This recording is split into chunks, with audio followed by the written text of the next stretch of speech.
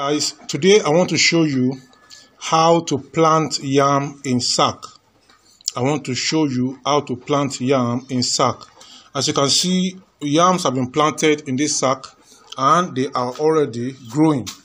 Yams have been planted in this sack and they are already growing. So what you do is you get your yam, you fill the sack with sand from outside, and then you get your yam, and then the yam will be at the top. You can see where I'm touching now. This is the yam at the surface, and I covered it with soil, and then I cover it with leaf so that the sun is not going to hit it and make it to get dried.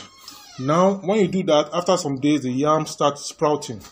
The yam starts to sprout, start to come out of the ground. Now after some days the yam keep growing, and as they start sprouting they need a rope or a stick for them to climb. So I have series of ropes. As you can see, this rope I'm touching here, I have series of ropes I've made, and I made them, and they went on and on and on and on, as you can see in the. So I have the ropes tied everywhere. So this is just a summary. I do not want to take much of your time, so you can do it. If I can do this, you can do it. I'm going to show you the harvest in a few months time. In 2 to 3 months the harvest is going to be ready, and then we're going to go ahead. Now here I have about 25 to 26 bags or 27 bags already here, and these bags we don't need to do them in a day. I didn't do them in a day, I did them gradually. You can see this one here is still coming up.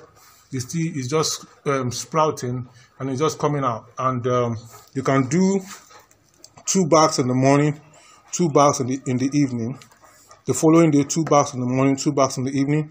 The next day, 2 bags in the morning, 2 bags in the evening, and then before you know it, the whole place will be filled with yam. And then you plant, and then you use leaves to cover, and then you allow the rain. So this is the rainy season. Today is July the 6th, and the rains are still here, so you can still quickly plant now. And if you can't plant, you can irrigate.